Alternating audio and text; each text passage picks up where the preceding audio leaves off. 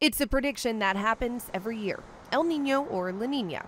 What will the first few months of the new year bring? This year, it's El Nino. Overall, what you're looking at for this year, particularly in terms of snowpack, is the potential for less snowpack, especially at lower elevations because of the warmer temperatures. El Nino usually leads us to warm and typically dry winters. But notice the way lead meteorologist Rich Marriott starts this next sentence. Well, normally an El Nino means that overall we should have warmer than normal temperatures during the winter. This year, the setup is different. The ocean waters that drive our big picture weather are even warmer than normal, creating a situation we haven't seen before. But the real wild card in all of this is the fact that those forecasts using El Nino and La Nina are based on statistics.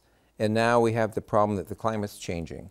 So the system is changing, and we don't know if those same statistics are going to apply. Will we have the same correlations? In the meantime, many Washington agencies are bracing for this potentially dry spell. In September, Seattle Public Utilities asked 1.5 million customers to voluntarily cut back on water usage, the first time this ask was made since 2015. And right now, our reservoirs are lower than we want them to be.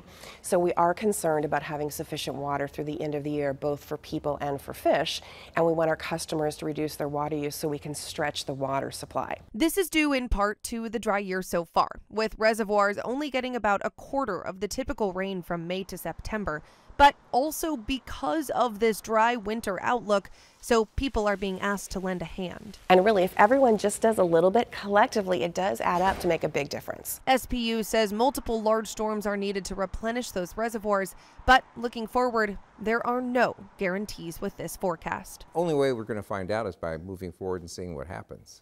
Even though every year is unique, we can look back and see what has happened when we've had similar setups in the past as general guidances. For example, in 2014, we saw an El Nino year with record-breaking warm temperatures in the winter. That caused a lot of moisture to fall as rain instead of snow in the mountains. This has a domino effect. Then, on the heels of that, 2015's fire season was also record-breaking. But once again, ocean temperatures are even warmer than what we've seen in the past. So for this year, we wait and see.